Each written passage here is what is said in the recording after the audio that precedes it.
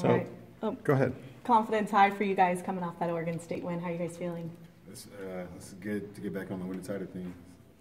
You just said you guys were having so much more fun out there. Do you feel like you guys just really enjoyed being out there together more so than others? Yeah, it's fun. Winning's fun, and as long as we're winning, having fun. How do you emphasize the importance of this rivalry to the younger guys on the team, or do you need to? Nah, there's no saying. You don't need to say anything. They know what they came here for, and to play in big games like this, and they're about to. What's it like playing in this type of game? It's heated. It's fun. It's everything that you wanted, and when you committed here at this school, so it's gonna be so fun. Yeah, can't wait. Jayon, you know a lot of the players on that other team. Yes. Have you had any discussions during this week? Not yet. We'll see. Not yet, but there will be. Is that what you mean? Maybe I might get a couple texts. Who knows?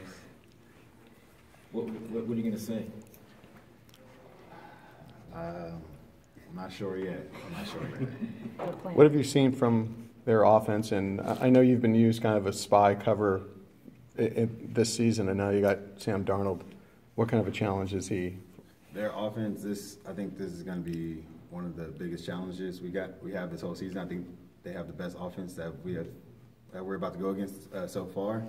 They have electric receivers, a very good O-line, and the quarterback is very, very talented. So we're going to have to come in our end game.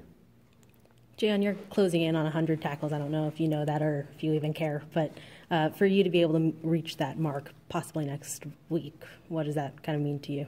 Just if a fun anything? stat. You may have been asked, sorry, but being a poly guy growing up in Southern California, how much does that add to this week and kind of the chatter and the rivalry? It's fun just going against Juju and Biggie and all those guys over there.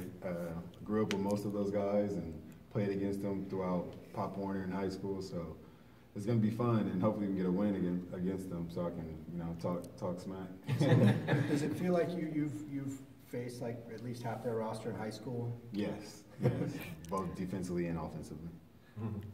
Does that kind of add to the uniqueness of this rivalry? Because obviously the schools are so close and they're kind of in the same recruiting market, so they're guys who have grown up pretty much with each other their entire lives. Yeah, the glory will be great after a USC victory. So getting a victory against those guys will mean everything. You guys didn't get that glory last year. Obviously, they got that win. So does it kind of add a little bit more on top of an already very, very full rivalry week that you guys need to get back on top? Yeah, we're definitely looking for revenge this Saturday at the Rose Bowl, so we got to come with it. This is the 10-year anniversary of a pretty significant UCLA win in the rivalry. Do you remember that game? Did you watch that game? I can't remember.